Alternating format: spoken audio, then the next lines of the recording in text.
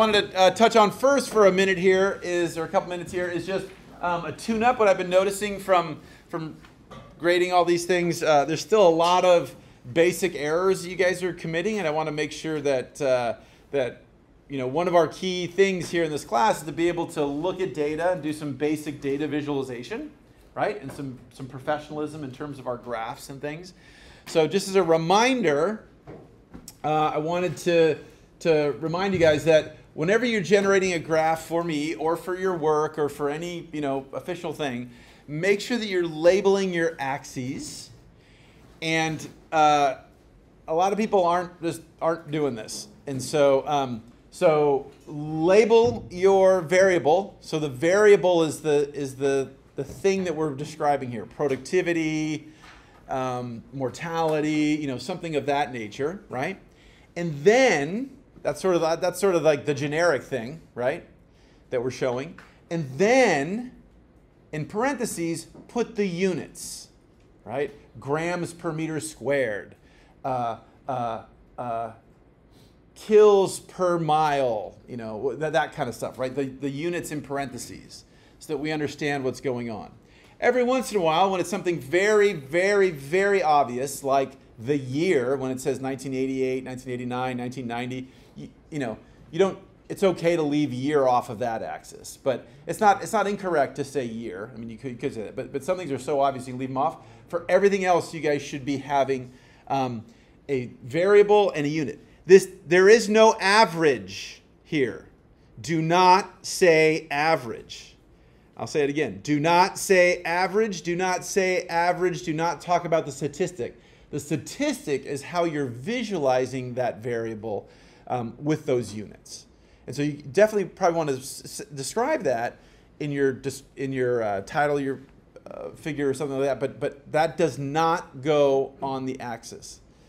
So the axis is the variable, and then the units that are being used to quantify whatever we're measuring. Remember that for not every single graph, but for most of our graphs, the default thing is generally to put some central tendency and some spread of that data. So some central tendency of the data and how much that data has spread out. Make sure that you're calculating that correctly.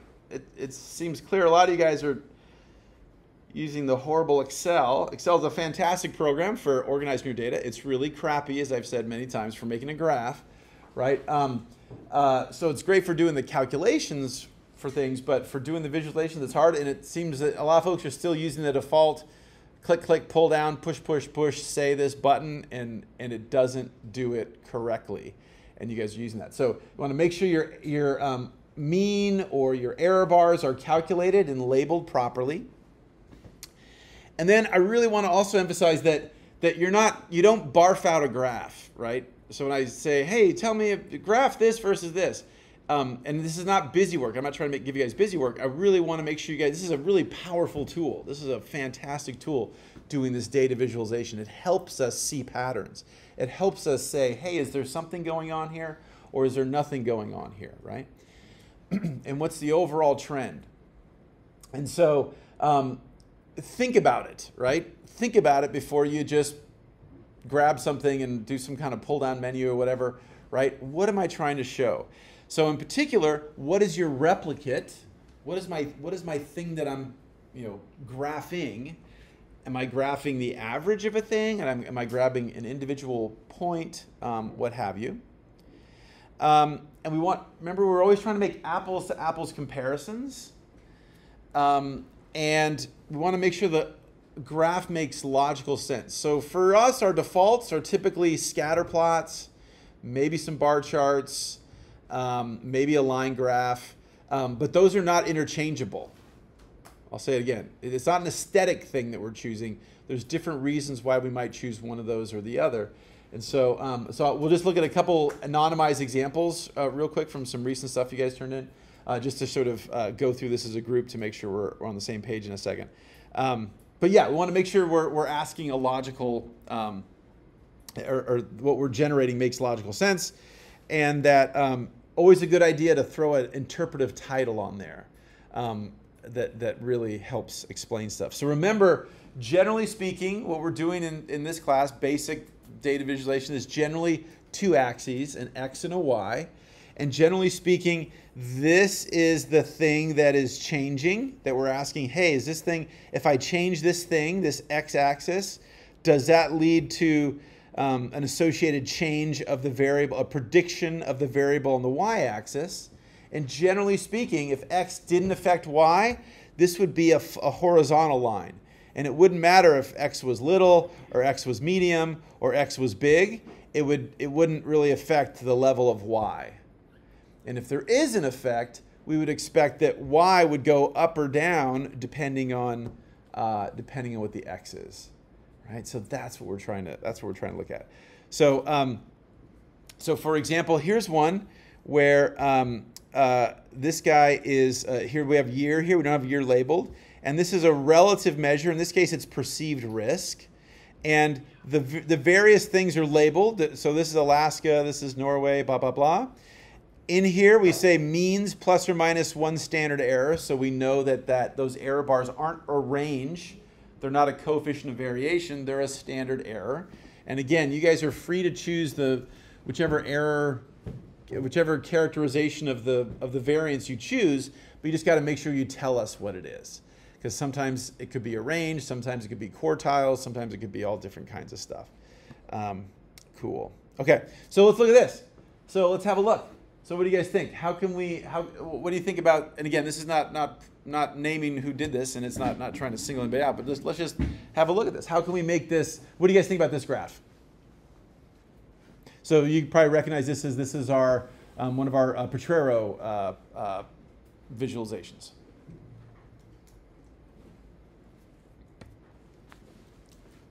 The title could be more informative, what we're seeing. Units What about the units? on the Y. Yeah. The graphs. So the title says grass biomass, and then it says proportion of grass. So, right, so what is that? Is that proportion of species number? Is that proportion of grams per meter squared? What is it? So again, by making sure we have the units in there, that'll help clarify the proportion of what. Was it a weight thing? Was it size of the bag? What was it? Okay, and then another one. Right, there's no error bar description here, so we don't know what this is. This max and min, we don't know what this is, right? So again, everything we're doing is trying to make a really clear presentation, a really clear argument about our data. And then this was quadrat, 8 being the farthest from the trail. I mean, yeah, that's one way to do it, but that's kind of a crappy way. What's a better way to do the x-axis here, since you guys all did this lab activity? Did we just randomly label like quadrat 1, quadrat 2, quadrat 3? No. Distance. So we actually had a very rigorous scale, right? That went from 0 being the distance from the trail to farther away, right? And so, yes, it's true that we had 8 quadrats, but they weren't 8 meters away from each other, right? One was a half meter, one was a meter, next one was 2 meters, and 4, etc. So that's going to paint a different picture than an evenly spaced sampling, which this implies. Cool? Make sense? Okay, cool. How about this one? What do you guys think about this one? 0.5, 1, 2, 4. The equal spacing between the graph. Right. Right. So again, this is what happens when you guys just grab some random stuff and so this variable, so the 0 to half is cool. The half to 1 is totally cool. But this is saying that 2 is just as far away as half meter is. Do you get what I'm saying? It's not. It needs to be spaced out on the correct distance away. What else? Trend line. Yeah, you don't, you guys could put a trend line in, but that doesn't really help us too much. But that trend line is definitely going to be absolutely wrong, whatever, because we don't have this spaced out correctly. So it's going to be, the trend line is going to be weighted incorrectly. So even though you can do these things, these programs let you do stuff, it's just like AI. It's just like ChatGPT. It looks really cool, like, oh, heck, I can do that. It almost always lies to you, right? And so it's an interesting tool to look at or whatever, but if you don't understand the basis of the program, it gives you a pretty output, and you might think, oh, this is cool, and it'll lead you astray. Okay, good. And then what else? Anybody knows anything about the error bars? No label. No label, and they look identical, right? So almost never are our error bars identical like that, right? So there's some are going to be a little bit bigger, some be a little bit smaller. So this is an indication that that probably wasn't calculated correctly. Okay, cool, good. How about this one? I think it's perfect.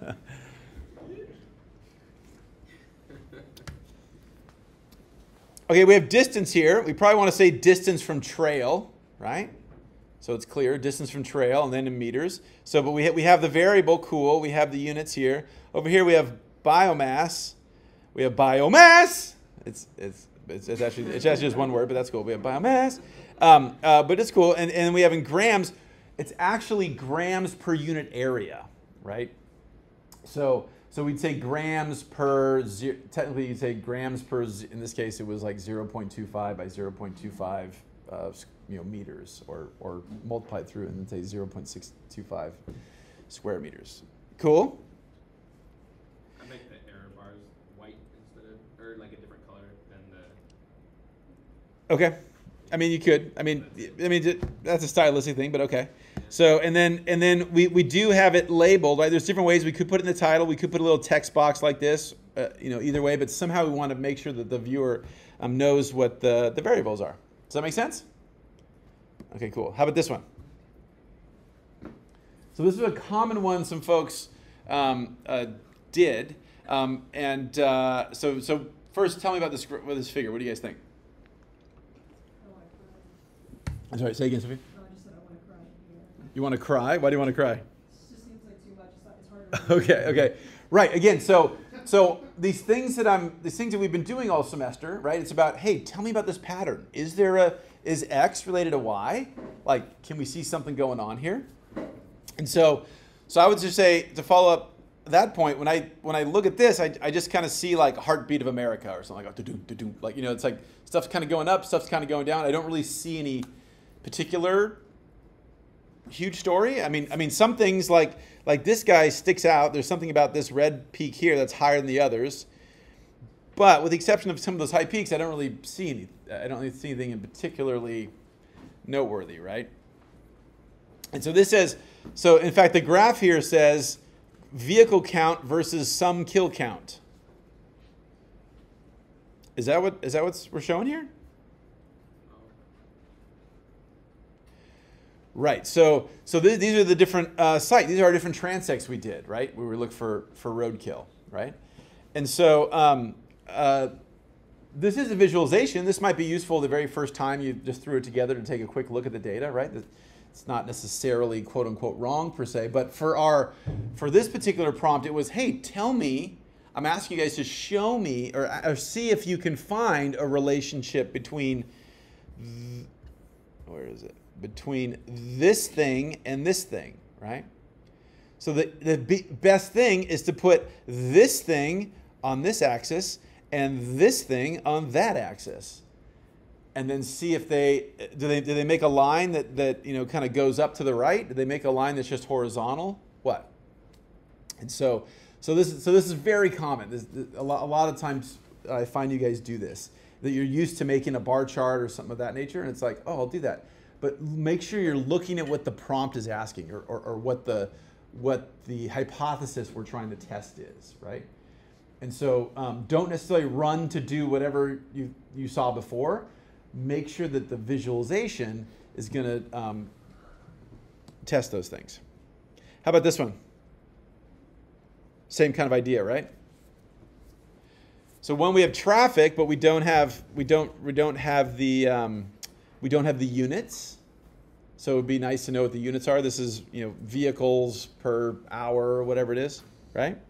And then this one is, again, so this is supposed to be richness versus traffic. I don't get that. So there's a tendency you guys want to take your template that or that we've talked about, and then put your data on there. No. We want to do X versus Y. We want to do this thing's relationship to this thing. And so a scatter plot generally is probably the best one for that that approach. Make sense? We also didn't label our error bars here. Okay? Same thing, right? How about this one? Was actually provided.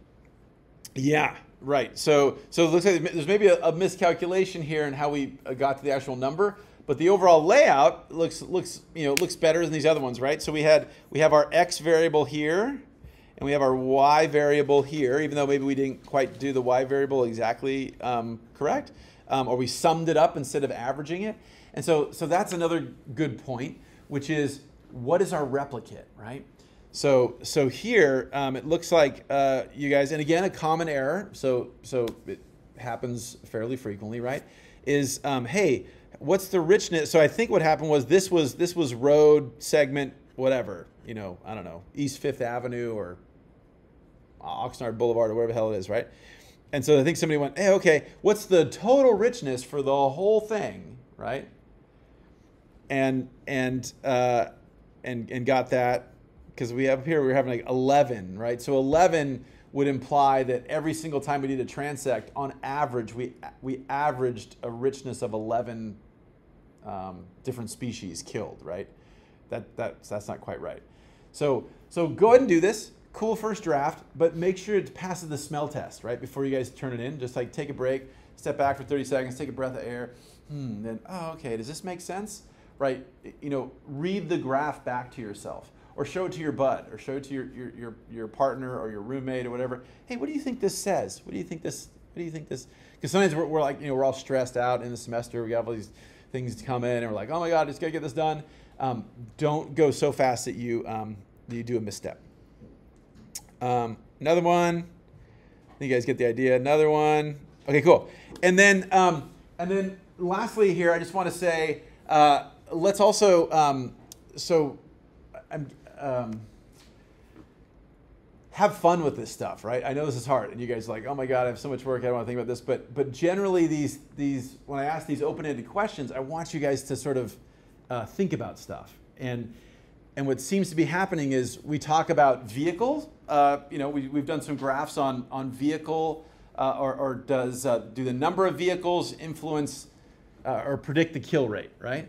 And that's cool. We did some things. And the next question is, hey, what might explain what's going on? You're like, vehicle kills probably explain what's going on, right? Think about all this kind of stuff. So here is the sum data. So this is all calculated for you guys, right? So here's the stuff. So we put together. So this was the Santa Barbara region, the number of kills per mile per survey, right, per day. And then this was the what was on the side of the road, right? And then this was the ecosystem, the biological community nearby. Yeah? And just about everybody, if not everybody, talked about vehicle or traffic density, right? Which is fine. That's a fine thing. But very few, if anybody, commented on other stuff. Do you guys see anything here? You see any noteworthy patterns here that might explain roadkill? I mean, in this case, roadkill, but it could be whatever the thing is, right? Stare at this one first. Let's look at this first grand mean one first. Is a road a road a road? Are they all the same rate? No. Some are higher than others, yeah? So some are like, 0.2 kills per mile. Others are 0.03, right? Up in the Los Padres, very few kills encountered per mile traveled. Whereas in these other spots around Ojai, it's orders of magnitude higher, right? That's what you guys should be looking for. Because there's one. So depend on the region, it's different. And then how about this one? Does it matter what the stuff is on the side of the road? Does that tell us anything about roadkill? Yes. Yeah, right? So check it out again. We range from sections of the road that are just open, that don't have any barriers, have kills about every 0.15, or there's a kill every 0.16 miles, right? Whereas other things, like let's say fenced areas, again, have an order of magnitude lower kill. So that seems interesting to me. Those seem two interesting patterns. And then let's look at this one last one here. The different types of surrounding ecosystems. Does that make a difference? Yes. Yeah, right. And this guy, right? So this guy, at the beach,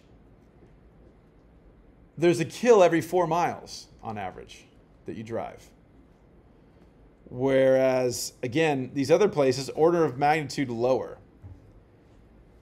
So, yes, of course, if there were no cars, there wouldn't be any kills. So there's some relationship with vehicles, just kind of by thinking about it. But, right, when I give you guys all this data, the hope is, and I ask these open-ended questions, I'm hoping you guys would look at these kinds of simple things, right? You don't need to spend hours and hours, but these broad, basic patterns, look, see, hey, I wonder if.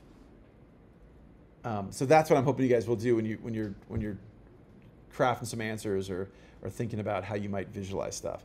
So so we just saw from here that the region matters, or seems to matter. We haven't done the statistical test yet, but qualitatively it seems to have an impact. The stuff on the side of the road seems to have an impact, and where the ecosystems are seems to have a pretty big impact. And it looks like the beach and maybe the riparian areas and maybe the exurban areas are where all the action is. And that row crops, like on the Oxnard Plain, not super interesting. The mountains, not super interesting. Right? So that's the kind of stuff I'm hoping you guys look at before you start doing your graphs, right? So have a look at all the data, if I give you a data set, and sort of look at it for a few minutes. Don't just sort of immediately grab and say, what do I have to grab? What do I have to average? Look at it, explore. And use that also when you guys graduate and go on to your careers and your work or whatever, right? When someone gives you something to do, don't just like barf it out. Like, take a second, step back.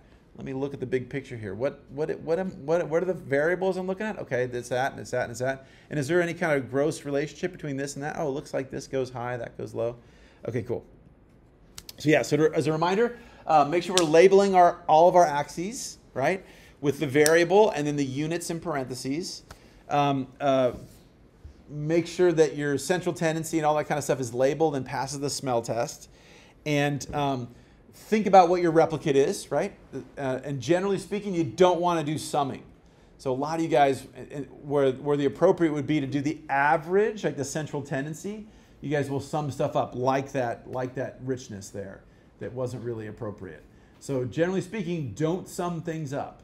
Generally speaking, take the average, right? And that's also why we don't say how many road kills how many surveys we did. We standardize it by the number of surveys, right? By the length of road, by the number of surveys. Always trying to create an apples to apples, a fair comparison of biomass or whatever the heck we're doing. Okay, yeah, cool. And then I didn't say this, but if you are going to put a title, is it wrong to say X versus Y? No, but that's kind of lame, right? It's better to say no effect of traffic on roadkill or something like that, right? Sort of help lead the viewer into your stuff. Does that make sense? All right, cool.